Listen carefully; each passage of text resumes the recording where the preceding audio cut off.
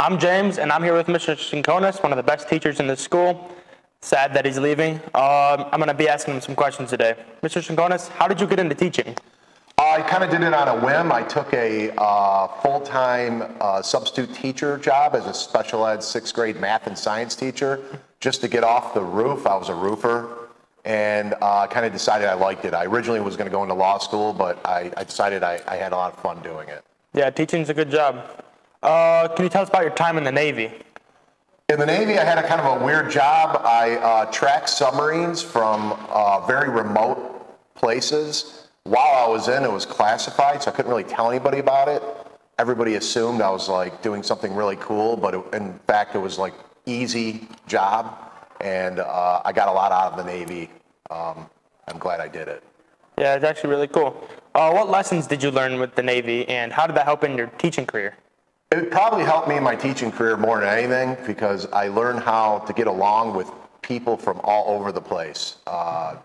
Native Americans from islands off the coast of North Carolina, people from Louisiana, people from Alaska, and I got to work as a team with people that I never would have met.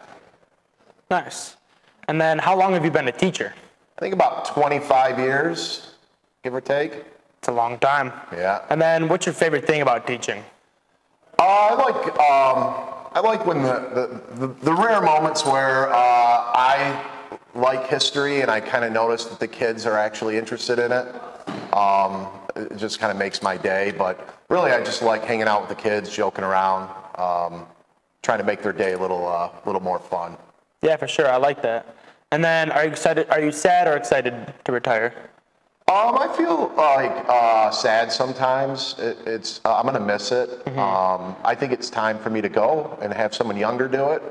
But I know for a fact I'm gonna miss it, and I'm glad I'm leaving it where I don't want to be here when I'm miserable. So I'm leaving here when I still love it, and that's how I kind of wanted it to be.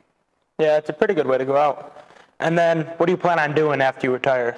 I'm still going to work. I haven't figured that completely out yet, but I'll be working at times, doing different kind of jobs, and still kind of figuring that out. Working with my bonsai trees, watching my kids do sports, mm-hmm. Mowing the lawn, you name it. I don't know why I said mowing the lawn, but I mean it's a good pastime. Yeah. And then, what's your craziest story you have? My craziest story of all time, I have a lot of them, but I think it's the time my brother saved up toenails for 3 years and threw them all in my bed. And I went to sleep itching so bad, and I'll never forget the gross smell of Parmesan cheese. And to this day, at Olive Garden, no go on the cheese. Yeah. I know it's a gross story, but that is a pretty gross story. And then, one last question. What do you want to leave your students with?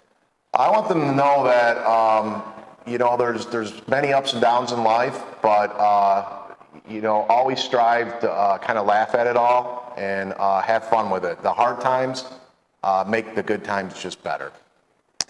That's all for today. Thank you, Mr. Shinkonis, for coming out. No problem. See you guys. My best friend. To David.